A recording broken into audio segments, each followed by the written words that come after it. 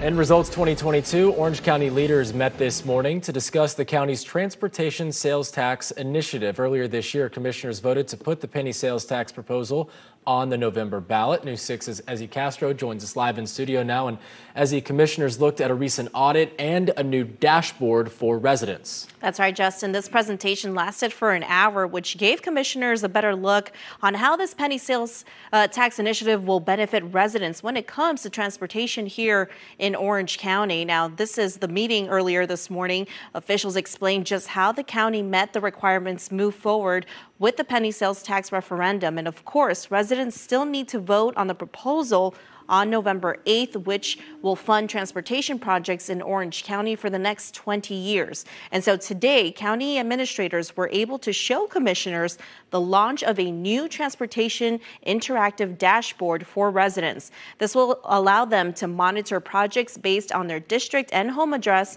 It will also include a road and safety dashboard. There was a need for some kind of communications tool so that our citizens had a place where they could find information.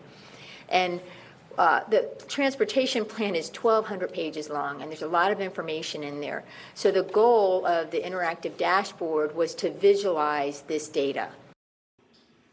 Mayor Jerry Demings, who has been pushing for this proposal since 2019, explained the plan would create a robust mass transport system in the county, including expanding Sunrail and adding more buses to Lynx's fleet. Now, as for the new dashboard, officials say the plan is to have it available on Orange County's website by Friday. Bridget. All right, thanks, Ezzy.